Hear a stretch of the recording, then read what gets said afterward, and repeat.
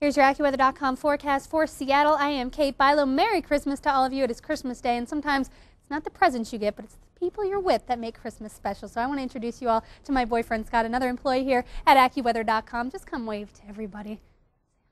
Hi. Seattle.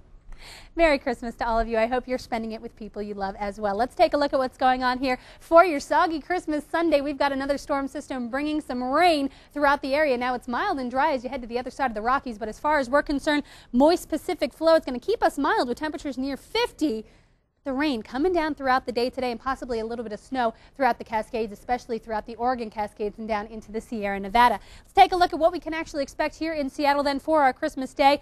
Nice day to stay in your pajamas all day and drink some coffee and open some presents. Periods of rain throughout the day, 54 degrees, our high temperature. Let's take a look at what's going on out there. Port Angeles comes in at 52, 51 in Shelton, 52 up in Everett. Rain coming down throughout the day today, and in fact, I'd be willing to make a deal with you guys that it's going to continue to rain just about every day this week. A couple of showers for the night tonight, 44 degrees, our overnight low. Hey guys, hi Seattle. Wouldn't be Christmas without a present. Are you kidding me? In front of all of Seattle. Will you please marry me?